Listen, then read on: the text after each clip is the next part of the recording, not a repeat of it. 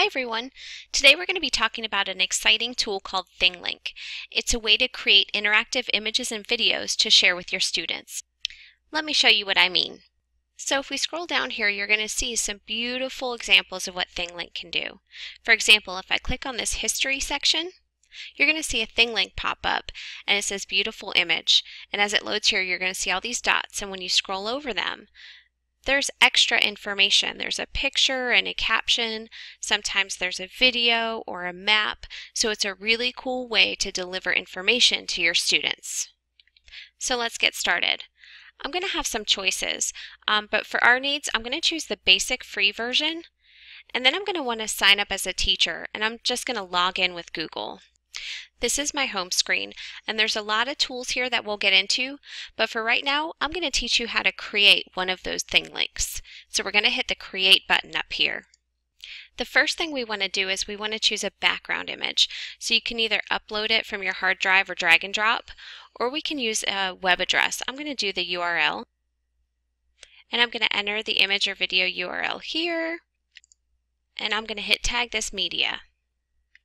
My students are just starting a unit on Animal Farm, so I want to sort of front load some of the background information about which characters represent their counterparts to the Russian Revolution. I'm going to go ahead and title this Animal Farm Characters, and then I'm ready to start tagging. So the first thing I'm going to do is I'm going to click on this image to create my first tag. And I'm going to be talking about Old Major. And he's kind of the one that got the whole ball rolling in Animal Farm. So I'm going to put him towards the top. And I'm going to click here, and an icon's going to appear. Now I can change the appearance of that icon if I want. And since I want my students to click on that one first, I'm going to make it very obvious and make it a letter A. And then I'm going to paste the link to the information I want them to learn. So you're going to see a little preview show up here, and that looks good. That's the information I wanted them to learn about. And so I am going to save that, and I have my first tag.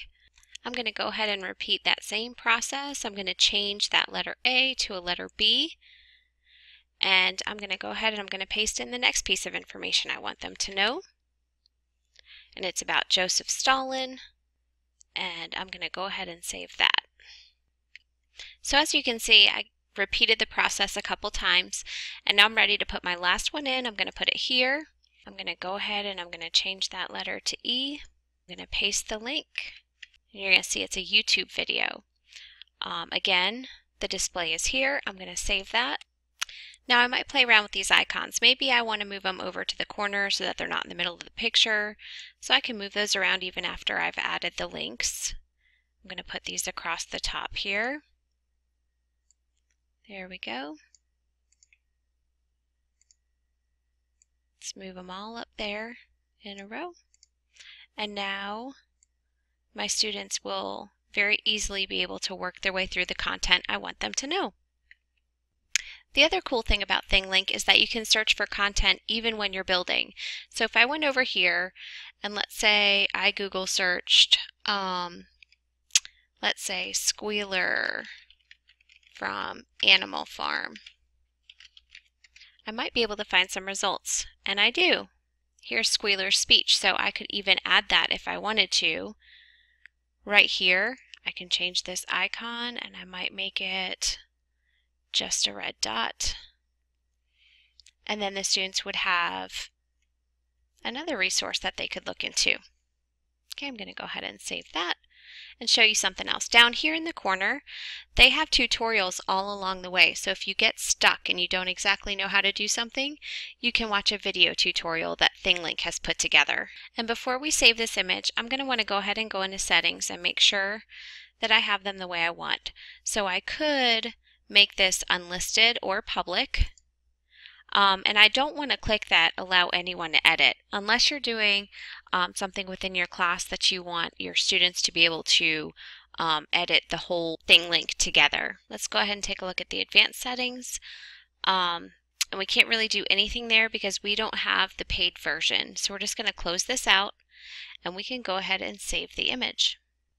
And now you see we have our very first Thinglink saved under our account. Just like so many other online tools, Thinglink also has a library that you can search. So if you didn't have enough time to create your own Thinglink, they might have one already created for you. So let's say I am teaching the Diary of Anne Frank.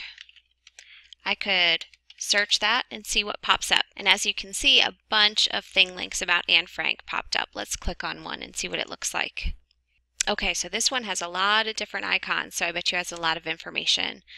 It has pictures, information, videos. So this might be a good tool that you could use within your classroom that you didn't have to spend a lot of time creating. Someone already made it for you.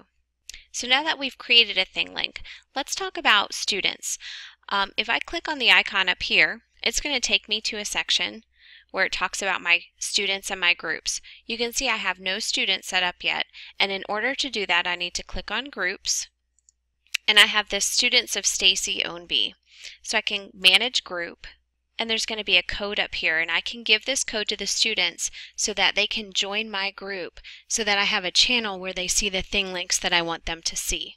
So once my students have joined this group, they can share things within the group that are private that nobody else can kind of get to. It creates a secure environment for your students to interact and collaborate.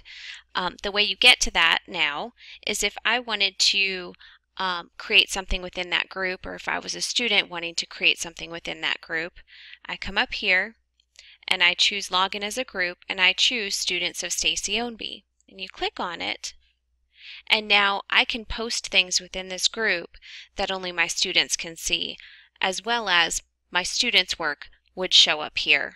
Pretty cool, huh? So let's try it out. This time we'll work with a video. So let me click on video. I'm going to add a YouTube link, and I'm going to paste it here. This is the same one I used on my Thinglink for Squealer's speech. And I can even tag a video. This is really cool because I can give students information at a very specific moment in the video, the moment that'll be most beneficial to them. So let's go ahead and try this. Okay, I'm going to go ahead and play this a minute.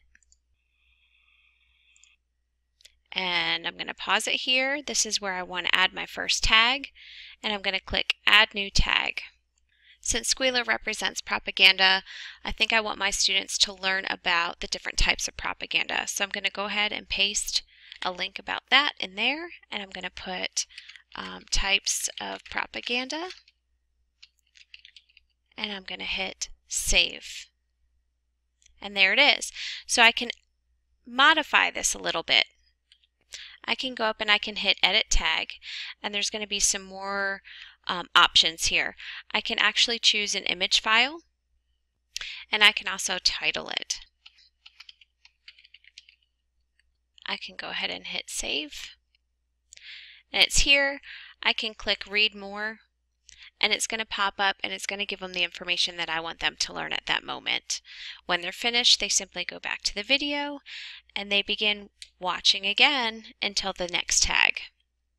So I'm going to go ahead and hit Save and Exit. And now, within my group, I'm going to have this Thinglink that I just created on the video of Squealer's speech. You can even see that students can submit comments as well as you, so it's a great place to share the Thinglinks between you and your students, and for your students to share it with their other classmates. So those are the basics of Thinglink. It's a great tool to use within your classroom to deliver content to your students, and it's also a great way for students to showcase the work that they've done themselves. And those are just some of the uses. You could find a new use for this every day, and the kids love making them, and they love watching them, and they love engaging in these interactive images and videos. So what are you waiting for? Go ahead and give Thinglink a try in your classroom tomorrow.